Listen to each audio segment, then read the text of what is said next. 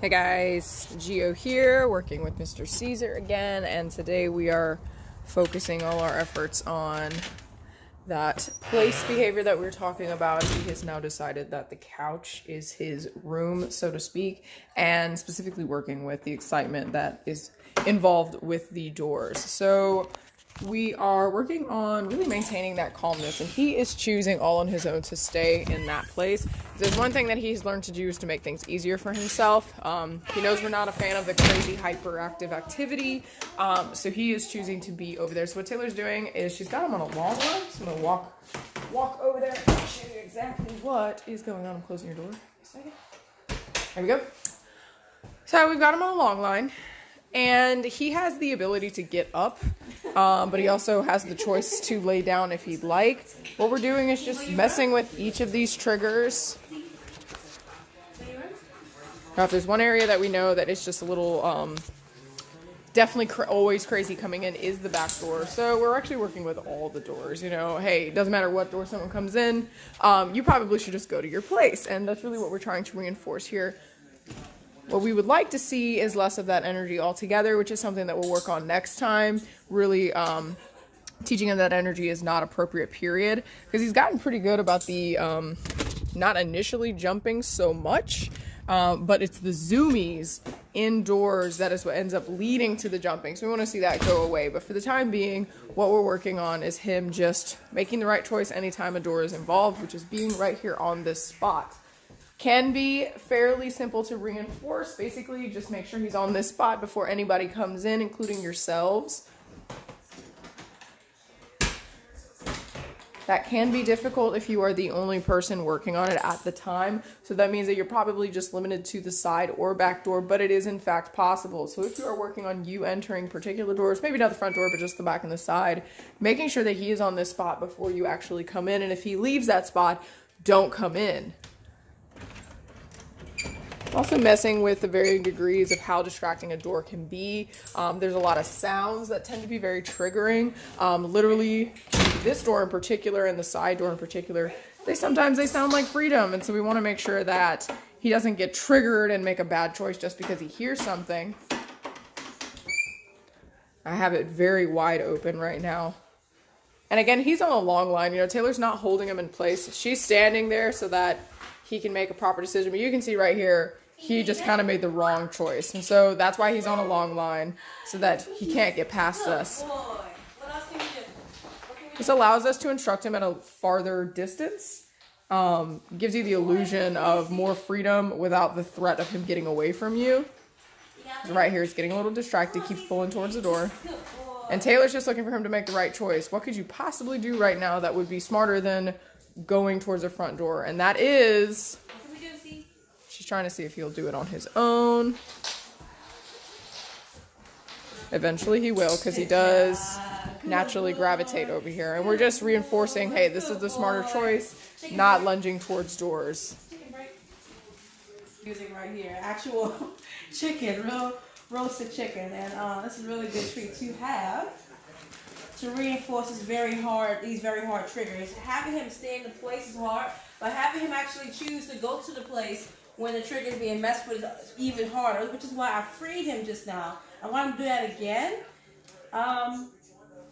Yeah, I'm doing it again so you can see how hard it is. Just now, it took him a few seconds to realize that I wanted him to actually go back to the place when Gio started messing with those really hard triggers. So what we want him to do, something crazy is going on, the door's opening, one of the doors are opening.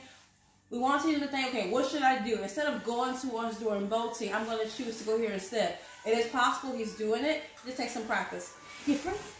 So again, she's going ahead and releasing him. You know, we're acting like he got caught, got stuck. Releasing him, you know, pretending that this is just normal. That, not okay. You see that the door is open. So that's why, again, that's why he's on a long line. Because he's still working. We know that if he was given the opportunity to go, he would choose to do so. There we go. He's getting tired. Put your whole body in this. Basically, we're just teaching him, like, look, you're not going to be able to win at that, but you will win if you choose to go over to that spot. So I'm going to switch doors so we can see this is a little bit closer. All right, keep him released before I mess with him. All right, I'm working with the side door. Let's see if he will. Really important. I'm clicking and treating when he sees this thing where he doesn't go through the door and he just stares at it. The staring is not good enough for me. He's not leaving it if he's staring hard at it. So I'm waiting for him to look at the trigger, acknowledge it, but then also look away or potentially just ignore it like he's doing right now. Yes, I have treats, but treats didn't matter at first. It took the training for the treats to matter, if it makes any sense. Messing with the door, seeing if he's going to make a better choice than hunkering down. Good. Taylor clicked for him looking away, so being less fixated on the actual door. The door is open now. Now we know that you work with this door a lot, so this one he's a little more conditioned to, I guess, listen to the rules with, because this is probably the door that you predominantly work with. But that also means that anything that you are working with at the other doors, you should be working. If you're working with this door mostly, do the same type of training with the other doors as well, so that he understands that rules mean rules no matter what door it is, including the back door. Probably most importantly the back door, because all that energy coming from the backyard coming inside is probably the most unacceptable, you know, all that zoomy energy. So right here, he's kind of inching forward. He thinks he's a little slick. Taylor's trying to signal to him while she's sitting down what's a smarter choice that you can make right now. You're not that tired. What we do? He's getting a little tired, a little resistant. Did you freak yourself out earlier? You being chicken boy? Are you tired?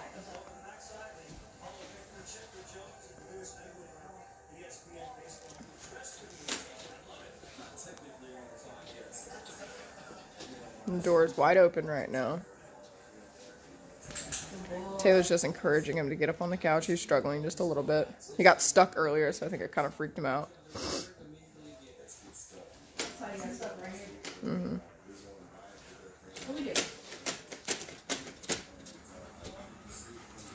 There we go. Very good. And what Taylor just did there was she just kind of shaped the behavior that she wanted. So she didn't say anything, but she's signaling to him like, hey, do this thing that we were just doing. We don't want to repeat ourselves. We don't want to, you know, continuously yell at him or tell him what to do. The whole point of this exercise is to get him to figure it out on his own.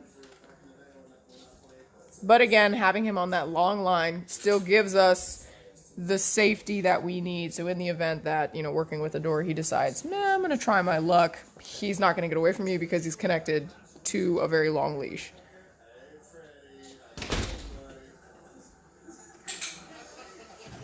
Again, opening this door.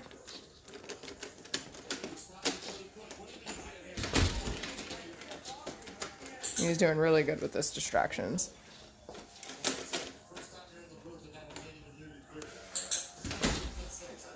Release him. You are free.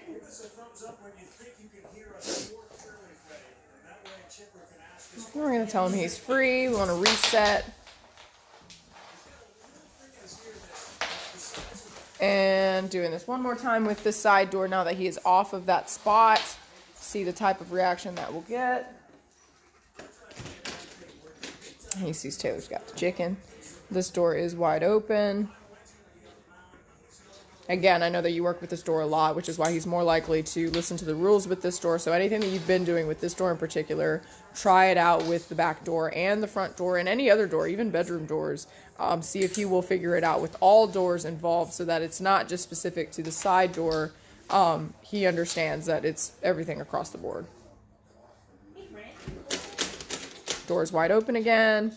And I'm just looking to see if he's going to offer that place behavior again. Or going up to his room, which would be the couch. When he does, he gets way more than one treat. So, jackpot trick that. He's just kind of standing and staring, which is a clear indicator that he's really, really tired, which we know he is. Because he was playing outside earlier. So Taylor's just kind of inching over. He just got an itch.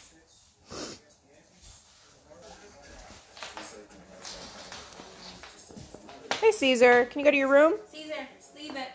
Come here. Caesar. What'd you say? Oh my goodness, you good boy. You good boy. Yes, you are. There we go.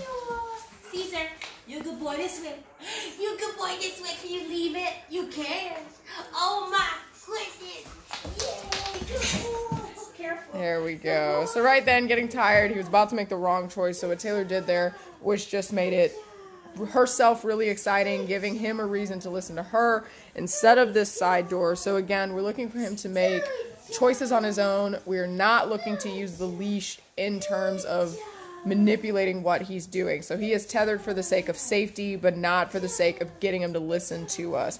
In the events that he isn't listening, we switch gears and we start, being really exciting, trying other things. The biggest thing is, don't give up. But yeah, he's doing really good today. Next time we're going to focus on, that energy level, seeing if we can calm down some of that zooming inside, seeing if he'll offer a sit instead of the crazy zooms. So work on that a little bit more. But all in all, he did really good today. Let us know if you have any questions. Keep working on what you can. Mostly the doors. I think working on each of the doors with what you have been working on, including the front door, will be a really good goal for you to do. It should be fairly simple since you are already pretty accustomed to, him staying and doing things by the doors. So, yeah, we'll talk to you guys later. See ya.